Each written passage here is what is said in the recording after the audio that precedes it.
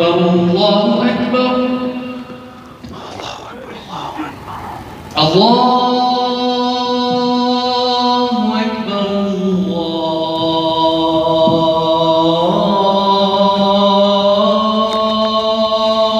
أكبر الله أشهد أن لا إله إلا الله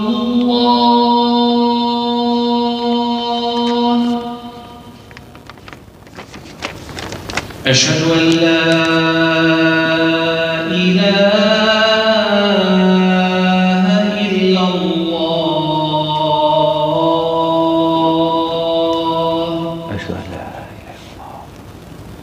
أشهد أن لا إله إلا الله أشهد أن محمدا رسول الله أشهد أن محمدا رسول الله أشهد أن محمدا رسول الله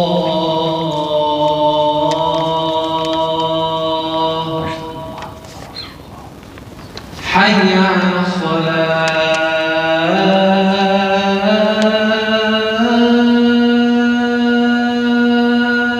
اللهم لا حول ولا قوة إلا بالله حي على الصلاة لا حول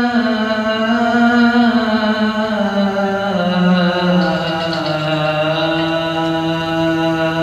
إلا بالله حي على الفلاح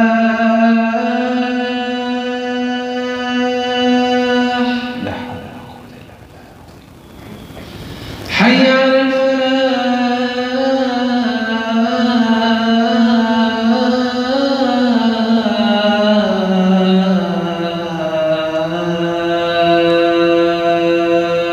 لا حول ولا قوة إلا بالله الله أكبر الله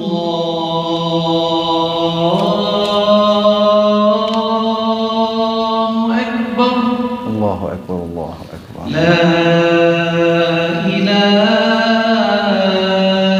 إلا الله فوق الأبد ودائما لا إله إلا الله متى الحمد لله الحمد لله فاطر الوجود من العدم وجاعل النور من الظلم ومخرج الصبر من الألم وملقي التوبة على الندم فنشكره على المصائب كما نشكره على النعم ونصلي ونسلم على رسوله الأكرم بالشرف الأشم والنور الأتم وكتاب المحكم خير ولد آدم الذي بشر به عيسى ابن مريم ودعا لبعثته إبراهيم عليه السلام حين يرفع قواعد بيت الله المحرم فنصلي ونسلم ونبارك على سيدنا ونبينا وحبيبنا محمد صلى الله عليه وآله وسلم إن أصدق الحديث كلام الله وخير الهدي هدي محمد بن عبد الله وشر الأمور محدثاتها وكل محدثة في الدين بدعة وكل بدعة في الدين ضلالة وكل ضلالة في النار أوصيكم وإياي بتقوى الله وحسن عبادته. We begin today's khutbah after the battle of Hunayn. The Prophet ﷺ received a massive bounty of war after this battle. And so much money he received, he started giving it to the new Muslims that had just entered Islam.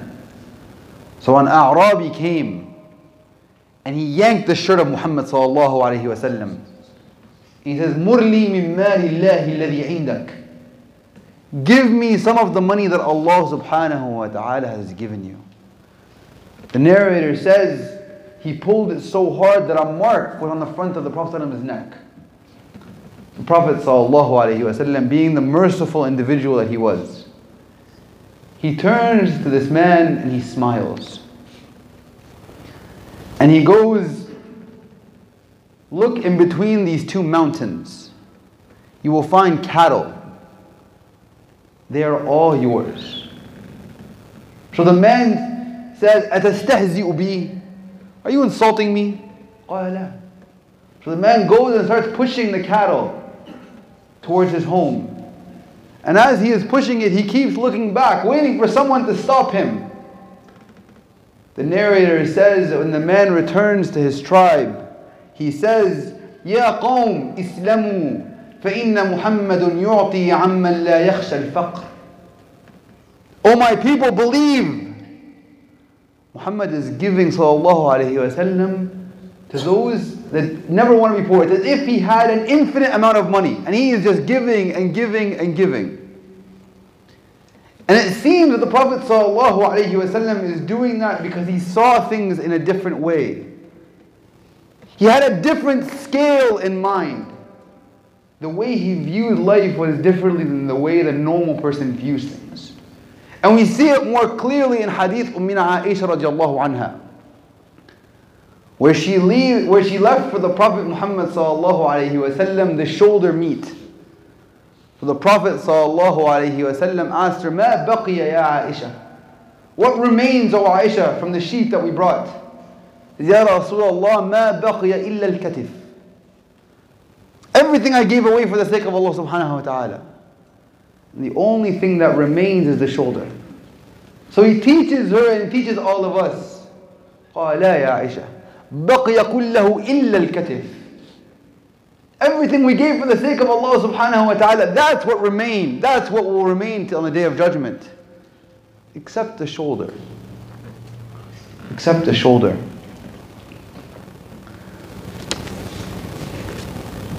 Why did I begin my khutbah in this manner? Many a times we see our lives and the difficulty that we are going through, and we think that this is it. We get challenged by atheists and non-Muslims.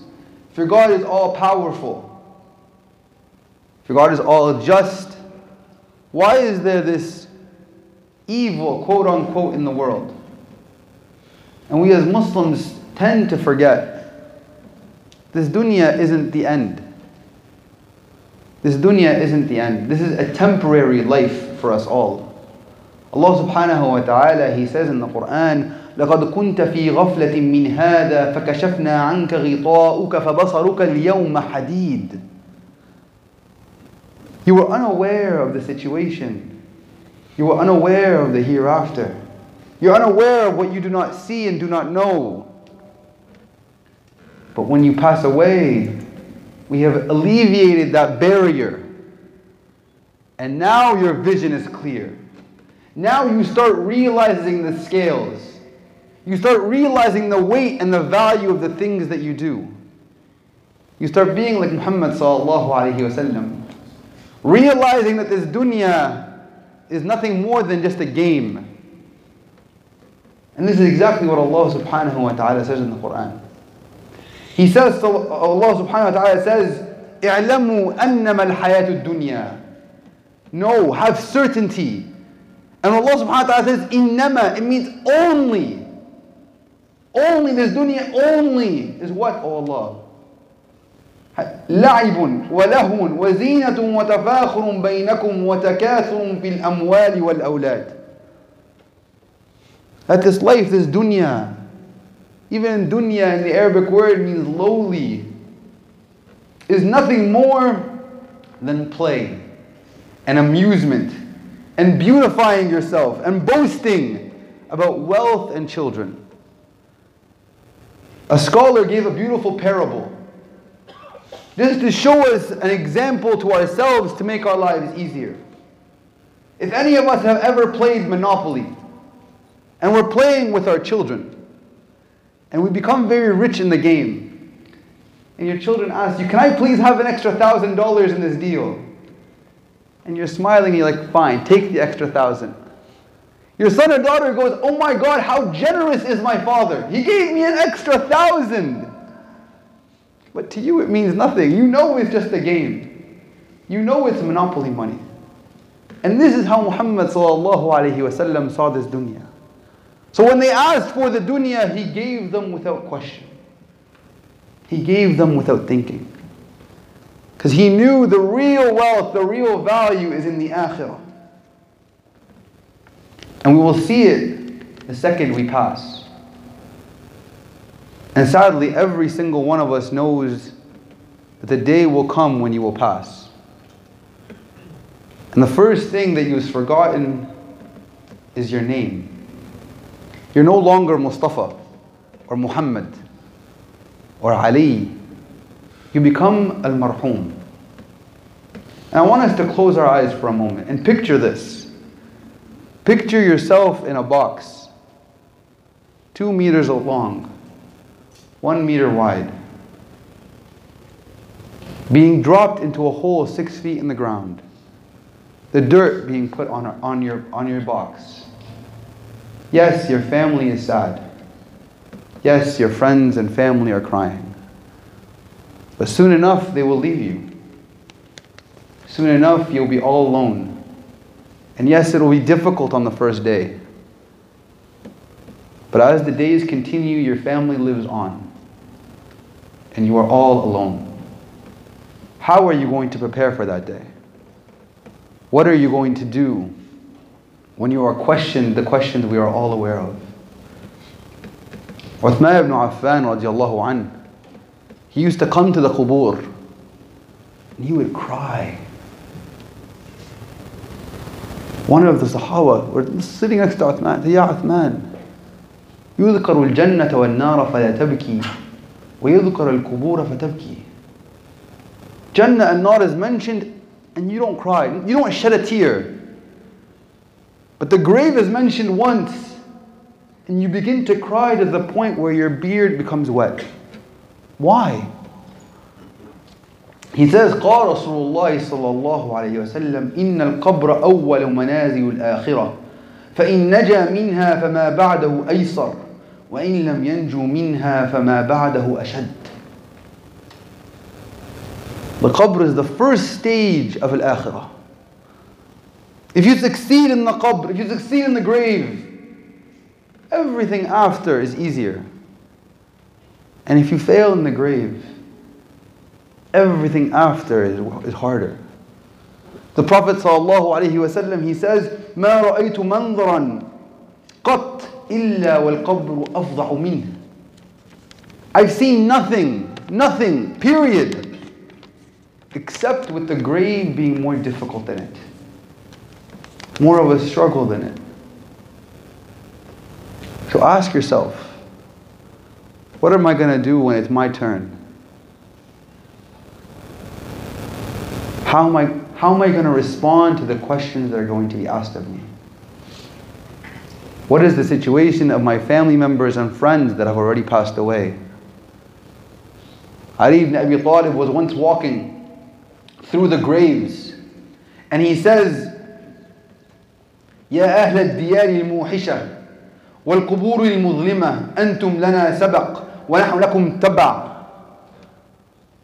Oh, you people that are sitting in dark, lonely graves, you are leading us, but we will one day follow you. And he says,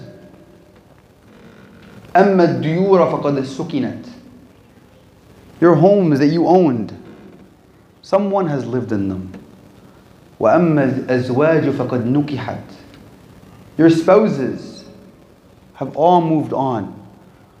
وأما الأموال فقد قسمت. Your wealth has been distributed.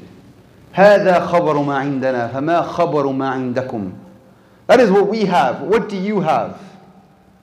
So he turns to his companions and he says, إذا أذن لهم للرد لقالوا. If they were allowed to answer, they would say, إن خير الزاد التقوى.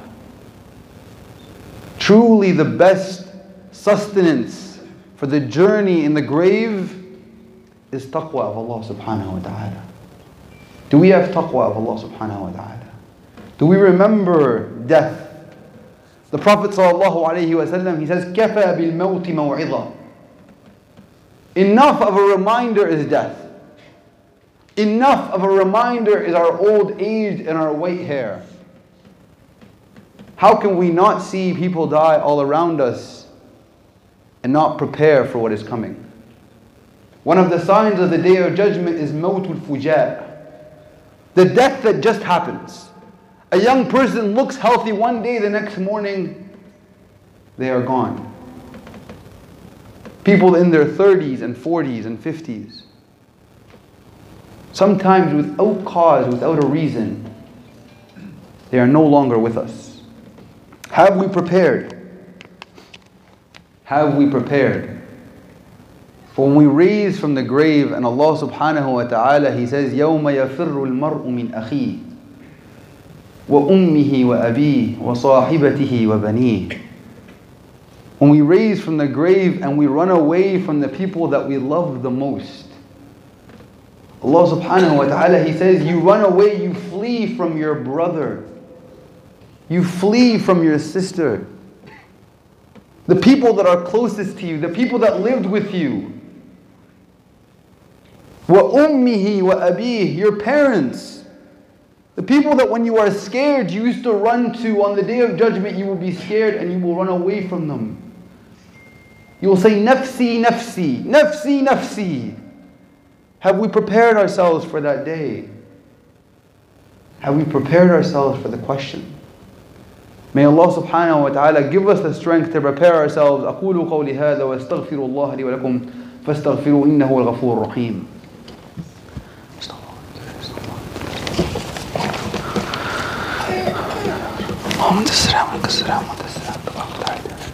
إن الحمد لله نحمده ونستعينه ونستغفره ونعوذ بالله من شرور أنفسنا ومن سيئات أعمالنا.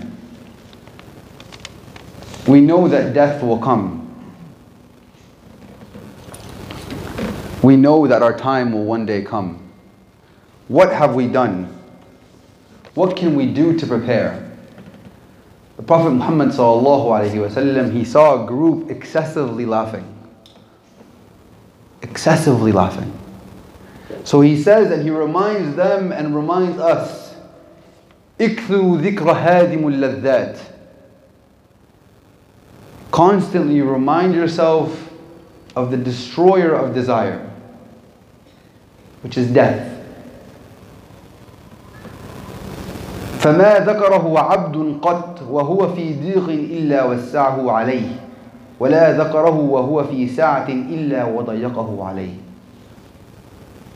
Remember death. Because no matter your situation, Allah says, no matter how tight, no matter how difficult your life is, when you remind yourself of death, that situation becomes easier. When you remind yourself of al-akhirah, that situation becomes easier. And no matter how successful and happy you are, when you remind yourself of death, you begin to humble yourself.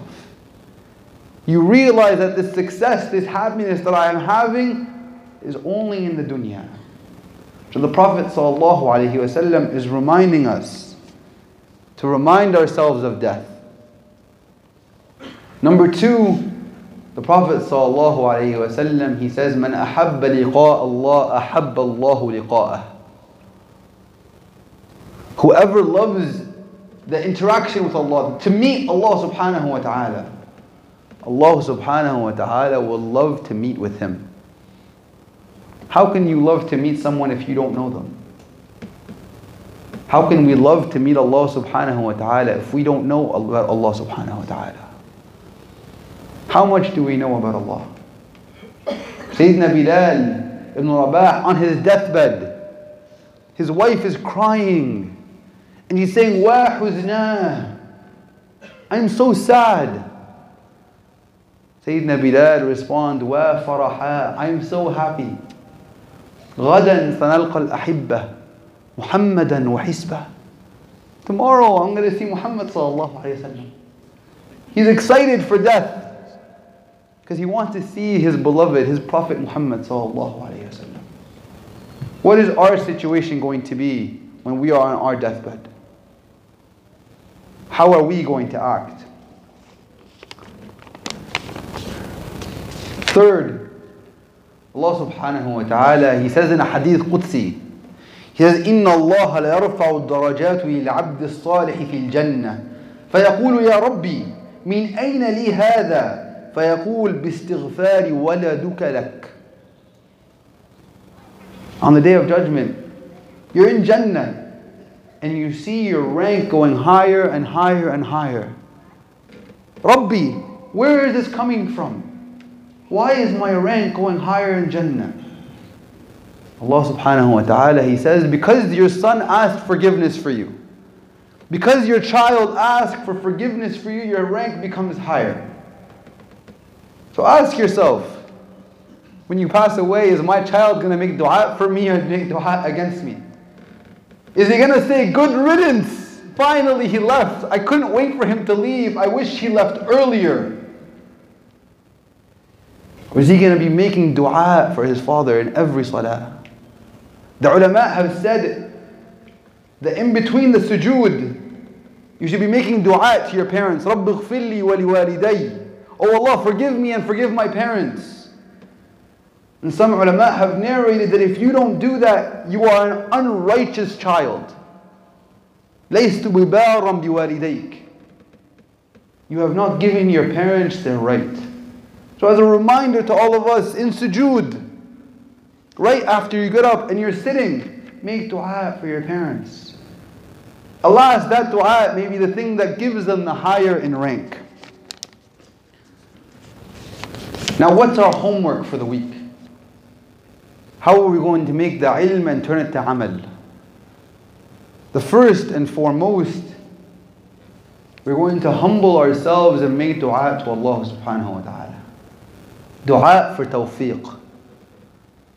If you noticed when the mu'adhin was making adhan, he was saying, Hayya ala salah. Come to prayer. Hayya al falah. Come to success. We are told by the Prophet Muhammad sallallahu alayhi wa sallam, you're supposed to say, La hawla wa la quwwata illa billah. I have no power or strength without Allah subhanahu wa ta'ala. I can hear the adhan, but I might not get up to pray. I might not have the strength. I might not have the will. So if it isn't for Allah subhanahu wa ta'ala, I will do nothing and I will succeed in nothing. So make dua for Allah subhanahu wa ta'ala with tawfiq. Ask Him for tawfiq. The Prophet sallallahu alayhi wa sallam was asked, Man khayrun nas? Man ahabbun nas? Man khayrun nas ya Rasulullah? قال من طال عمره وحسن عمله. The one that has a long life and has excellence in their actions, has goodness in their actions, does good righteous things. So then he asked, Ya Rasulullah, وَمَنْ أَسْوَإِ النَّاسِ? Who is the worst of people? He says, مَنْ طَالَ عُمُرُهُ وَسَاءَ عَمَلُهُ. The worst of people is the one that has long life but does bad deeds. So make dua, Oh Allah, أطل في عمري وأحسن في عملي. Oh Allah, give me long life and righteous actions.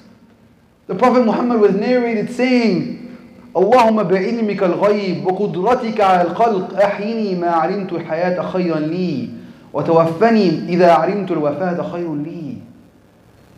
Oh Allah, by your knowledge and your power, give me long life if you think that is good for me. If I'm going to be doing righteous deeds, give me a long life. But if you think I'm going to do bad deeds, oh Allah, shorten my life before I commit those deeds. So the first and foremost, make dua every day, every opportunity that you can, make dua to Allah subhanahu wa ta'ala for tawfiq. Number two, learn about the Prophet Muhammad sallallahu alayhi wa sallam. I've said it time and time again on this minbar. We have no more excuses. YouTube is filled with individuals speaking about the seerah of Muhammad sallallahu alayhi wa sallam. We have no excuses to learning about the Prophet sallallahu alayhi wa sallam. So he says, Allah subhanahu wa ta'ala says in the Quran, قُلْ إِن كُنْتُمْ تُحِبُّونَ اللَّهَ فَاتَّبِعُونِي يُحْبِبْكُمُ اللَّهُ. If you truly love Allah subhanahu wa ta'ala, follow the footsteps of Muhammad sallallahu alayhi wa sallam. How can we follow his footsteps without knowing him? Number three, the people of Jannah, they regret nothing. لا يحصروا شيئا ما عندهم حسرات, except for one thing, except for one action, which is dhikr, the remembrance of Allah subhanahu wa ta'ala. So constantly have the remembrance of Allah subhanahu wa ta'ala on your tongue. So that if at any moment you are, that is your last breath, inshallah your last breath is filled with the remembrance of Allah subhanahu wa ta'ala. And lastly, invest in your tomorrow. Invest in your tomorrow. The Prophet Muhammad sallallahu alayhi wa sallam, he says, إِذَا مَاتَ ابْنُ آدَمُ انْقَطَعَ عَمَلَهُ إِلَّا مِنْ ثَلَاثٍ. If the son of Adam dies, all of his actions stop, except for three. Three actions that continue after you are gone. He says, صَدَقَةٌ جَارِيَةٌ, an ongoing charity. Give to a masjid. Give to a school. As your way out, put $5 into the masjid with the intention, this is a sadaqah jariyah. Oh Allah, I want to see this on the Day of Judgment. Oh Allah, this is for no one except you. I don't want anyone to know about this $5 that I'm putting in. Only between me and you. In hopes that on the Day of Judgment, I see that sadaqatul jariyah. Number two, أو علم ينتفع به. For those of us that have young children, don't let anyone teach them Surah Al-Fatiha except you. Don't let anyone, if you have young siblings, be the first to teach them Surah Al-Fatiha. Why? So that when they recite it for the rest of their lives, Allah subhanahu wa ta'ala gives them reward and gives you reward. Constantly. If you have the opportunity to learn and to teach, even better. But at the very least, Surah Al-Fatiha. Your son or daughter or brother or sister will learn Surah Al-Fatiha because of you, and that will be, inshallah, what enters you into Jannah. And the third, he says, أَوَّلَدٌ صَالِحٌ يَدْعُو لَهُ, or a righteous child that makes dua for them. So make dua for your parents. Be righteous children and make dua for your parents. May Allah subhanahu wa ta'ala constantly remind us of death and prepare us for death. Allahumma ahdina fi man hadayt, وعافنا فيمن عافيت وتولنا فيمن توليت اللهم اهدنا واهدي بنا واجعلنا سببا لمن اهتدى اللهم اهدنا واهدي بنا واجعلنا سببا لمن اهتدى عباد الله إن الله يأمر بالعدل والإحسان وإيتاء ذي القربى وينهى عن الفحشاء والمنكر والبغي يعظكم لعلكم تذكرون اذكروا الله العظيم يذكركم واستغفروه يغفر لكم وأقم الصلاة. One quick request